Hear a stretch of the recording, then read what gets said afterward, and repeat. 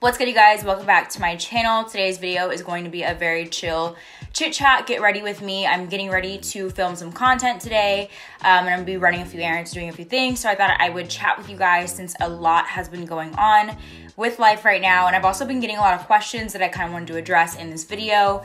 So yeah, we're just gonna have a very chill, casual chit chat. First thing I need to do is I need to finish up my hair. I already started doing it a little bit, but I decided I should just probably do this on camera. I feel kind of annoying because I consistently do the exact same hairstyle, and I've been wanting to switch it up, but it's like this is just the easiest hairstyle for me right now. So I've been using this ponytail that I got from Amazon. I can link it down below if you guys want. I've been wanting to switch it up and do like more wigs and stuff, but I'm just like, I don't know, wigs are just so hard to me, and I want to just get wigs installed instead of trying to do it myself because I always fuck it up. If you guys watch my New Year's Eve vlog, I had a really bad like wig experience. Like I tried to install it and it looked so bad. So I need to find someone who can install a wig for me. It's just that there's not that many people in Austin who do it, and the people who do are usually not available. Like they're always like booked up. So I need to find someone soon. But anyways, like I said, a lot has been going on in life, and where the fuck do I even start? Okay, so first of all, obviously if you guys follow me like on Instagram and on TikTok, a lot has been changing. There's been a lot of growth, which is really, really exciting. You guys probably know by now, like obviously I want to do social media full time, and I have made it a goal to really grow on not only YouTube, but like TikTok and Instagram. And TikTok for me has been like blowing up recently, and it's really, really exciting. And I was not expecting like it to happen so fast, but it's just been taking off, and I'm almost at like 100K followers. And yeah, I'm just really excited about it. So a lot of people have been asking like what advice I can give for growing on social media, and I honestly will say my biggest piece of advice is consistency. Like number one, if you're trying to grow on social media or like start a social media or on TikTok, Instagram, YouTube, or wherever you want to be, the key is definitely consistency. And I really struggle with consistency, to be honest. Like I'm one of those people who I get really excited about starting things. So like for me, when I first started YouTube, I was super excited about it.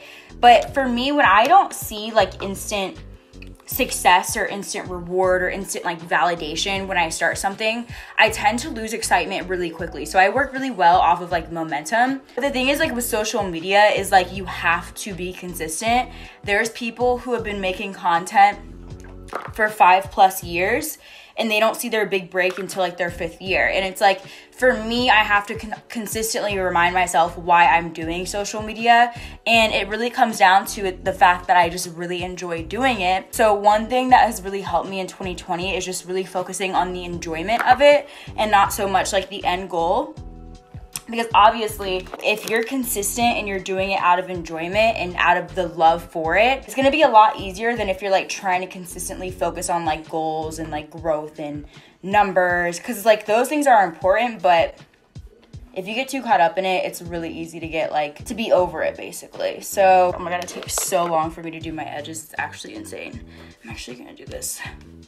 Let me put this up in a bun. You just really have to find a way to hold yourself accountable. And for me, that meant putting myself on a posting schedule. So like I knew what days each week I was gonna be posting. And then the same thing went for TikTok. Like as soon as TikTok kind of like took off, I already knew what to do because like I had that experience with YouTube. So it was really easy for me to get in my groove with TikTok way quicker than I did for YouTube. And then I think that's what really helped me kind of like grow as quickly as I did with TikTok. Also, like as far as social media goes, like my last piece of advice that I'll give, and then I'm gonna move on, is you have to realize if you're just starting out on social media, the harsh truth, but like the most important truth, is that no one cares about you. Like honestly, it sounds really, really fucked up, but it's true. Like no one knows who you are. So when you're making content, you have to realize that people are watching content for themselves and not for you. Once you grow to like a certain size, like, you know, there's people with like 1 million subscribers on YouTube, and I'll watch whatever they post because like I just like them as people. But for most, especially when you're starting out on social media, people don't know who you are. So a lot of people tend to make videos like, you know, like maybe your first YouTube video is like, what's in my bag? Or story time, blah, blah, blah, blah. And it's like sometimes those can do well, but if people don't know who you are, a lot of times they're not gonna click it because they don't, like, you know what I'm saying? Like, it's like, imagine some random person goes up to you and says, do you wanna see what's in my bag? You probably don't care, right? So it's like, you have to think about what can you do that is going to create, what kind of content can you make that is creating value for people rather than just trying to be an influencer and expect people to care about you, because in reality, that's just not how it works, you know what I mean? So yeah, growth on social media is really, really cool. It's definitely been very exciting, especially just because like for me, each month I've been writing out like what numbers I want to reach each month. So like I just hit that 10K on Instagram, and it's like so dope because I'm like literally looking at my wall and like I had wrote that on a piece of paper that I wanted to achieve that. So I definitely think that seeing that number every day and all my other numbers for like everything that I want to do is definitely helping me a lot. I will say though, and I don't want to sound like I'm complaining because I'm not, but I will say like you guys, if you guys know me and you guys have watched my videos, you guys know I've like had anxiety for a while, and I definitely felt like over the past year I've definitely improved and I've gotten better. Like I haven't felt as anxious like in most of 2020, like the late end of 2020, I really stopped feeling as anxious and I felt a lot better. And I will say honestly, it's really weird because even though I'm achieving the things that I want to achieve, I definitely am starting to feel a little bit more anxiety. It's like, well, fuck, like shit's happening. Like it's really, really cool, but at the same time, it's like, I don't know why it's so anxiety inducing, but I think a part of me feels like, well, I don't want to fuck things up. And I tend to get like that. Like when things are going really, really well, I tend to have this like underlying fear within me that's like, well, you can't mess this up. Like you can't lose this. You know what I mean? And it's like so stupid, but it's like things can be going well in like a relationship, or things can be going well with school for me. And it tends to be like when I feel like things are going too well, I get really, really nervous. And so that's how I've been kind of feeling lately with social media. And I feel like I've almost been overthinking like my content and my like just everything. Like I'm really, really overthinking. And so I'm just trying to remind myself that like people are following me for a reason. You guys are watching me right now for a reason. And so it's like I just have to like trust myself that I am going to deliver as long as I'm just being true to myself. So yeah, I just finished my hair. You guys can see I don't really do a good job of like hiding the string of this ponytail just because I'm just filming content, so no one can ever really see it. But yeah, so oh my god, I'm getting like anxious even talking about how I've been feeling anxious. That's so crazy. Mental health is so crazy and weird, and it's like such an up and down thing. And I'm not the kind of person who likes to be like, well, I have anxiety, there's nothing you can do about it. Because I'm a very big believer in like, you have complete control of your mind, honestly. And you know, I'm a big believer in the fact that like you control your mind doesn't control you. But I definitely have my moments. And I think the past few weeks, I've definitely been feeling like a little bit less in control, if that makes sense. I've just been trying to like slow down, like take care of myself. And take a break when I feel like I need it. Also, I've been breaking out really bad recently and I do not know why, but I've always struggled with, if you guys actually watch, I had a video on my like acne journey, and I used to have actually really bad acne. And I don't know if a lot of people know that, but yeah, that was one thing that I was like always really, really insecure about. And my skin started to clear up like my sophomore year of college, but it's just because I went to a dermatologist and they like prescribed me a bunch of stuff, and I've literally been taking the same stuff since my sophomore year of college. Like I'm still on all the medicine and stuff, but my skin is just so weird, and I still have times where I'm like, damn, is my acne gonna come back? Like I get really, really nervous sometimes. But yeah, speaking of like confidence and insecurities and stuff like that, I've been getting a lot of questions on TikTok about like, how are you confident? I've talked about this a little bit on my channel, but like honestly, like I was just saying, like I was not the most confident person for a while. Like when I was in high school, when I was in college even, like I said, I struggled with acne. I didn't really like my hair. Like I just had a lot of like, I wouldn't say I was the most insecure person in the world, but I definitely was not confident. Like I was not the way that I am right now. So in all honesty, I really want to be that kind of person who's like, confidence is within. As long as you feel beautiful on the inside, you're going to show out on the outside. But I definitely can recognize the fact that like there are going to be things about you physically that you might be insecure about, and that's totally normal. And so for me, in all honesty, I have started feeling my most confident in this past year, and it's because I honestly addressed the things that I felt physically insecure about. So like, for example, you guys know I went and got lip fillers in September. That was one thing that made me feel 10 times more confident. And again, I really want to be that person who can just be like, you don't have to change anything about yourself. You should just feel confident no matter what you look like, blah, blah, blah, blah, blah. But honestly, that's just not my truth. And I like literally have not been this confident until after I got my lip fillers. When I started going to the gym more consistently, like all those things, that really did help me kind of build my confidence. But I honestly don't think, like, if you're the kind of person who's just not the most confident, you don't have to go and change things about you. But I will say, if there's things like, for example, your body that you're not the most confident about, I really encourage you to take control of your life. And I'm not saying go and work out and get skinny or go and work out and get thick.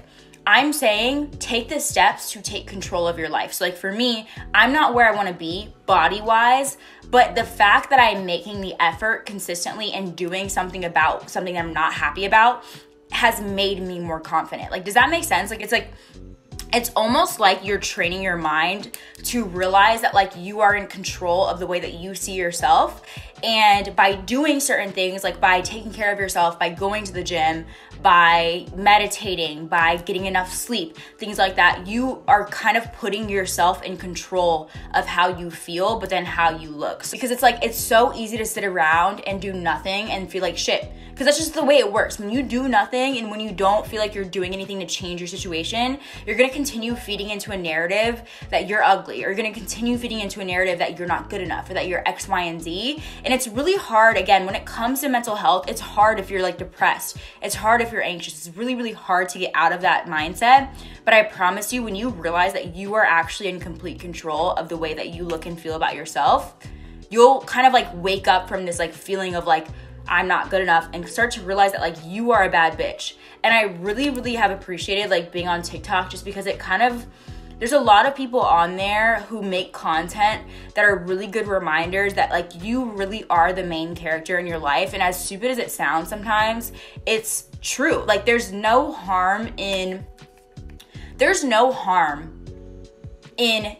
seeing yourself as the coolest, baddest bitch in this world. You know, you don't have to be like a narcissist, but whatever you have to do to realize, to like put yourself in that position as the main character, I encourage you to do. And for me, for example, a huge part of that is the way that I look and the way that I present myself. So for me, for example, when I get up every day, I know that if I don't get dressed, I'm gonna feel like shit the entire day. So like for me, I don't have to wear makeup and do the most every single day, but for me, definitely getting dressed, what I wear definitely has helped kind of boost my confidence. So do whatever it is that you feel like you need to do to feel good about yourself, but also take care of yourself like mentally, because all of those things go hand in hand. I'm so out of breath. Whenever I start talking like that, I cannot keep up with my own words. And then I end up like so out of breath, and then my voice is shaky. I'm like, oh, I need to slow down. But yeah, that's just my truth. Like that's the way I see it, is like you really have to realize that you are in complete control. And it's hard, again, when you're anxious and depressed, it's hard. I get it, but you have to kind of take that control of your life, because no one else is gonna do it for you. If it's going on a run every day, so be it. I fucking hate running. I will never run in my life. Honestly, I refuse. But some people, that makes them feel like on top of the world every day. So I encourage you to experiment, to try different things, and see what makes you feel like that bitch. Like, what do you have to do to feel like that bitch? If that means going around your house and cleaning in heels, I've seen some people do that, then so be it. Then do that. You know, I will say this too, and I said this kind of before in like another video and on TikTok. A lot of people feel like they have to show themselves to people online in order to get that validation and then feel confident. I'm telling you, bro, work on that confidence behind closed doors. And then when you feel when you start to just not give a fuck and you start to realize that you are that bitch, then go and take some Instagram pictures. Then go and start filming some videos. Then go and do whatever you gotta do to get that validation online. But a lot of people look for like, and I'm not even saying like a validation, but like, don't worry about taking pictures of you looking like a bad bitch until you feel like a bad bitch. You know what I'm saying? I feel like we live in such a weird age like day and age right now where it's like everything that we do, we feel like we have to show people, and in reality it's just like it's not healthy. Like even for me especially, like I want to be doing social media full time, so a lot of what I do is on social media. And so now it's like anytime that I get into something or anytime I'm excited about something, I feel the need to film it and show people like online. So it's like I've been really into cooking recently. Oops. So I've been like really into cooking recently, and so I'm like, damn, maybe I should start making like food videos. But it's like I don't even be making fucking food videos. No one gives a fuck what I'm eating. Like that's not my like online presence, you know what I mean? So it's like just realize that like even if you're not doing social media as a job, just realize that you don't have to be a bad bitch for other people. You have to be a bad bitch for you first. And then when you feel comfortable enough, then you can share that with other people, you know? But it's like Instagram and sometimes even TikTok can be so toxic and can really make us think that we have to be on display or prove something to people when we really don't. So I've been using this Glossier blush, and it's like, I forget what I think it's called, the Cloud Paint or something like that. And this is my first time ever using a blush that's like cream, you know, like I'm used to using like powder blushes. So I've been loving this. I don't have anything to compare it to, but I like the way this looks on my skin. I'll leave a link down below because I don't remember the name of the shade and I don't feel like looking. I just feel like I don't do a good job of blending it out, but whatever.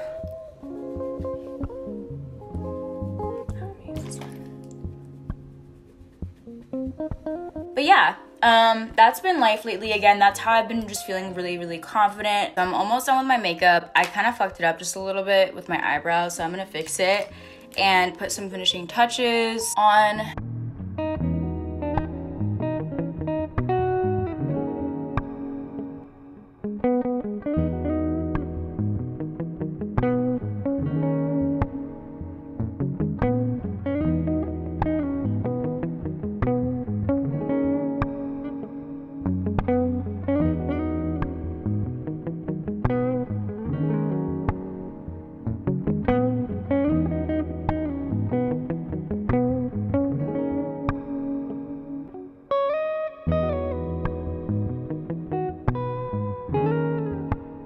Okay, so before I finish this, I'm gonna show you guys my little lip combo. So I use this NYX liner.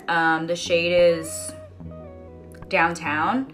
And then I use this NYX soft matte lip cream in the shade London. And then I use this lip gloss by this brand called Glossy Days. And I'll leave a link to it down below. But this gloss is like a clear gloss that I put on top of everything. So I'll show you guys really quickly.